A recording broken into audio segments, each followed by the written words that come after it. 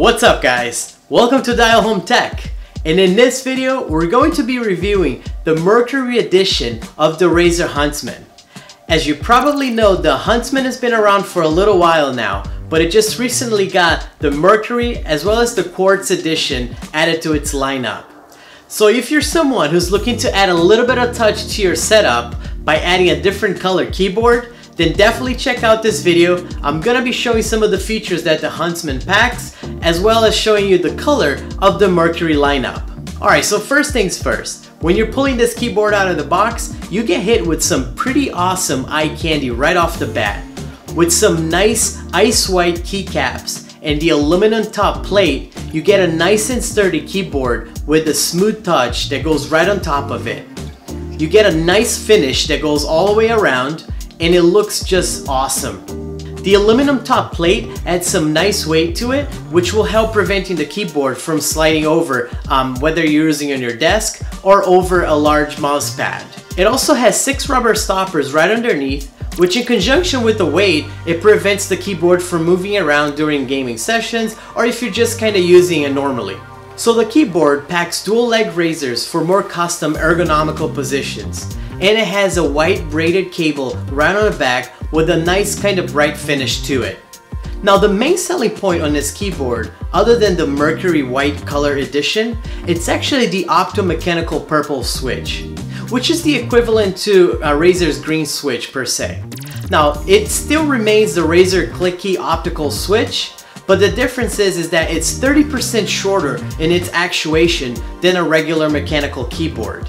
So Razer claims to be the only clicky switch to actuate at about 1.5 millimeters of actuation distance, which again is about 30% shorter than other clicky mechanical switches. And it only takes about 45 grams of actuation force to trigger the switch.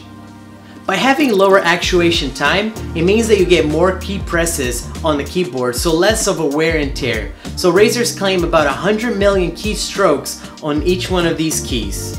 It also provides 10 simultaneous key presses with anti-ghosting. So you can press about 10 keys at the same time without feeling any ghosting or lagging or anything like that. The keyboard also provides on-the-fly macro setting with a macro key, and also a gaming mode, which prevents you from doing accidental presses throughout your gaming sessions. As the original Huntsman, it also packs the 16 million chroma colors and the ability to set up what kind of coloring scheme you want on the Synapse application. But right before we get into the chroma stuff, I do want to show you guys on a sound test on what these keys sound like, so you have a better idea of how clicky they are as opposed to what you may be using right now or what you may be interested in getting.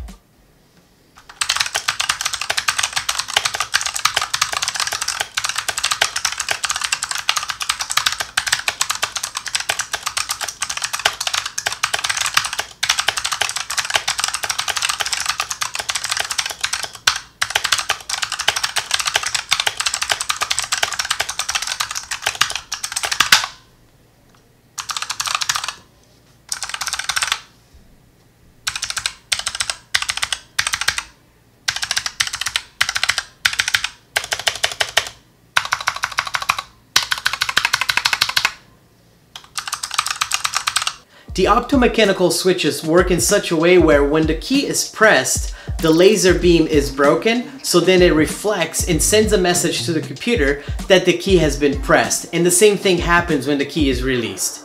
As customary, on the Synapse application, you can actually change what chroma setting you want for your setup, whether you're using a mouse or a keyboard, so you can actually select the different types of styles of your chroma lighting right there on the application. So I'm going to show you guys some of the options for the chroma that are available on the Synapse app. We have the breathing, we have the fire,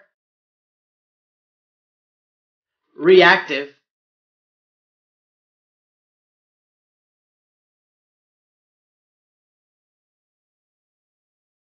a ripple effect,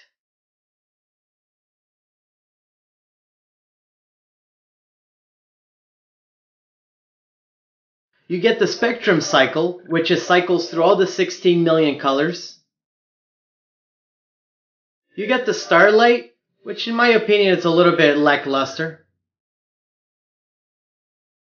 You have the wave, which is directional, so you have the ability to select whether you want it from right to left or from left to right. And you have the wheel, which is also directional. You can select counterclockwise or clockwise. There are also a couple of additional options, such as a static one or an audio or motion driven one. And you can set up additional settings on your custom chroma settings, which lets you do pretty much anything you want with the colors, with the keys. So if you want to light certain keys a certain color, you can actually do that. So while I believe that the Huntsman keyboard for $149.99 is a pretty good deal, I do believe that there are a couple of things in there that could have been done to make it even better keyboard. So this one does not have an USB throughput.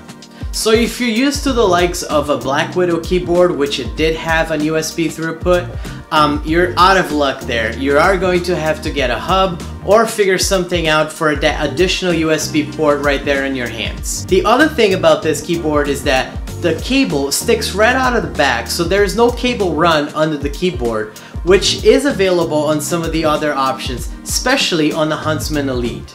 So to wrap things up, I do believe that the Razer Huntsman Mercury Edition packs a nice punch when it comes to balancing the features, the price, the technology, and all the RGB goodness that you can have on a nice keyboard. Well guys, this about wraps it up. So if you did find this review useful, please smash that like button. And also, if you haven't yet, please consider subscribing to the channel for more videos like this, home automation, and latest technology for your house. Also, you can find me on social media at dialhometech on Twitter, Facebook, and Instagram, where I post daily snippets of latest technology and home automation. So that will do it for this video. Thank you so much for watching, and until next time, I'm Dial. See ya.